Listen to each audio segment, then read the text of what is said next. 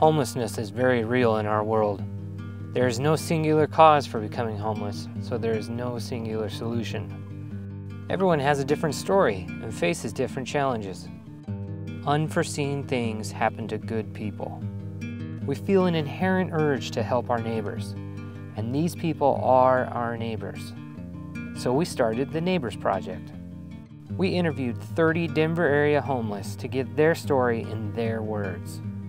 Yeah, well, I mean, it's written all over my face. It's gotta be. It's just because I'm so uncomfortable with it. It's like, well, would you mind helping me? I'm kind of down and out. I got stranded up here. And I just feel like I'm not used to that. I've always been stable. Not being in control of your life. That's what homeless is. It's not actually just having a shelter over your head, because for me, that's not homeless. If you can go to a shelter every night, you're not homeless. It's not being in control of your own destiny, your own life. It's hard. It's really hard being homeless because you cannot find a lot of people that really care. And when you do, it's the most precious gift of all. There's that loneliness that gets in there. You get the stigma of being homeless. The second you throw in that backpack, trash, you're trash, you're trash, you're trash.